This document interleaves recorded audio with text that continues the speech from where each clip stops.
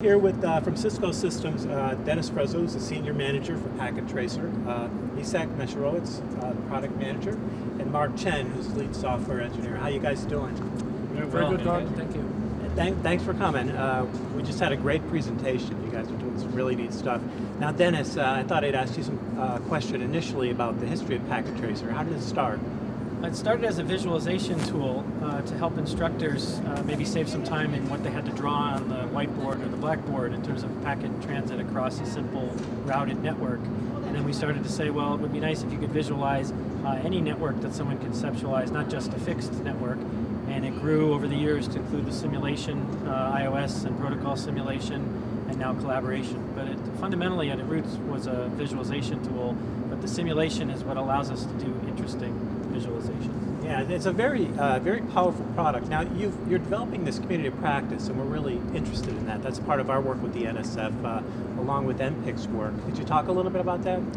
Yes, so we've been so fortunate over the past decade of the Academy's growth that we have roughly 8,000 institutions teaching very similar courses. So if you think about the instructors' experiences of teaching those courses and the experiences of their students in those courses, it's very much a latent community of practice already. And in different regions of the world, that community is very well integrated and sharing and benefiting from each other's wisdom. But on a global scale, what we're really intrigued about is what might it look like to have, all 8,000 sites and the instructors and the students interacting in a more Web 2.0 fashion around the teaching and learning of networking.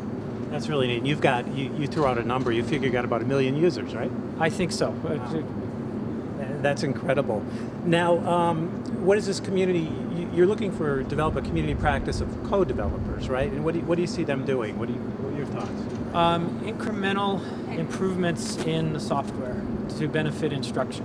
So, there's a lot of clever ideas. Some are very small, like just make me a little grading utility. Some are medium-sized, like let's use Packet Tracer to give more practice exams. And some are very large, like let's make a massively multiplayer game. And all of these projects we think are somewhat amenable to a community of co-development where good ideas are coming in, and then we can do a matchmaking function and find people in the ICT community, not necessarily just the Academy community, but the broader mission of MPICT really struck us as a wonderful forum for this, because we don't just need people with great ideas on how to teach networking, but we also need implementers, people that can write code, and so we think there's a wonderful synergy to explore there. Now, you talked about 3 things: simulation, visualization, and then collaboration. Could you talk a little bit about that model? Okay, so the initial genesis of the idea was helping teachers present important conceptual and visualization of networking protocol behavior, right? How does a packet get encapsulated and decapsulated as it traverses a network? So that was the origin. We did research, and we're really influenced by, in the computer science pedagogy field, work in what's called algorithm visualization. And some of the conclusions coming out of that work were, instead of just telling people an algorithm or showing them multimedia about an algorithm, have them try and construct the algorithm. And even though their first attempt might not be the actual best or optimized algorithm, that this process of constructing algorithms and representing them was a very effective way to teach the classic algorithms of computer science. So there was this body of research in computer science pedagogy, and we looked into that and said, well, we think that really, networking's a very close cousin. And, what are the types of what-if questions that the student asks?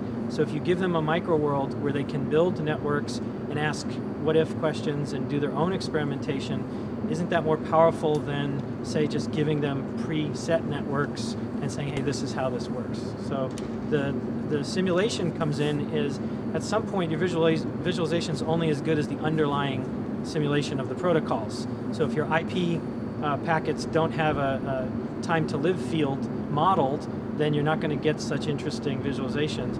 So over time, our IP models, our TCP models, our application layer models, and our layer 2 models have all gotten gradually better. They're still not a substitute for the real equipment, but it's a very powerful, especially at the level of beginning learners that we deal with, it's a powerful medium, malleable and flexible. Could you talk a little bit about your concept, this network city concept? Okay, so this is a marketing prototype that we built, and we've shown to various people around the world for the last 3 or 4 years. And the idea is a strategic simulation game. That's the genre it would be classified as. It was inspired by SimCity, which several members of our team just love. And the idea is to have individuals or teams of students interact in a network city space where they're bidding on networking contracts to provide services to different businesses in the city.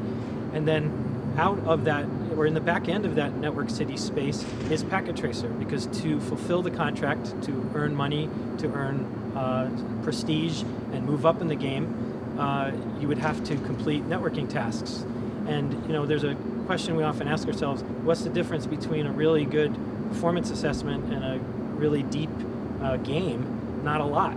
So you can imagine, just dreaming for a second, maybe someday the way you get certified in networking is you master this game, because you're so good. The game has enough fidelity and reality to it that you master the game, and okay, you win, and we think you really know something about networking. I love that. That's fantastic. Now, Mark, I want to ask you a few questions. First of all, I want to ask you a little bit about your background. I know you were one of the original Cisco Network Academy students. Could you tell us a little bit about that? Sure. I started, actually, Dennis is my instructor for the Cisco Networking Academies back when I was in Thurgood Marshall, one of the first academies that came out. He's also my physics teacher back then too. Yeah. Wow. But my background is in software engineering. After I took the networking courses, I always was into computer science, but networking was a pretty good opportunity. So I continued as a software engineer at Cal Poly, and I graduated with a computer engineering degree. Great. And did you start right at Cisco right out of school? Actually, I started during school, in high school. Oh. Mark was a teaching assistant in high school for the Cisco Academy, and then was an intern, and then moved as a contractor, and then as a full-time employee. So in some sense, he's been working for Cisco in some capacity since 1998. Wow, that's fantastic. Now, you just demoed some of the Packet Tracer external applications, and you mentioned things like Second Life mods, Counter-Strike mods. Could you tell us a little bit about those? So these are other games. So the idea is now that we have the Packet Tracer engine that's open for other people to use, and there are other systems that are actually also open. Now, these other things like these game engines that do come out with Second Life, you can do a lot of soft type of skills in there. You have the little chat rooms, and you can build your own little world.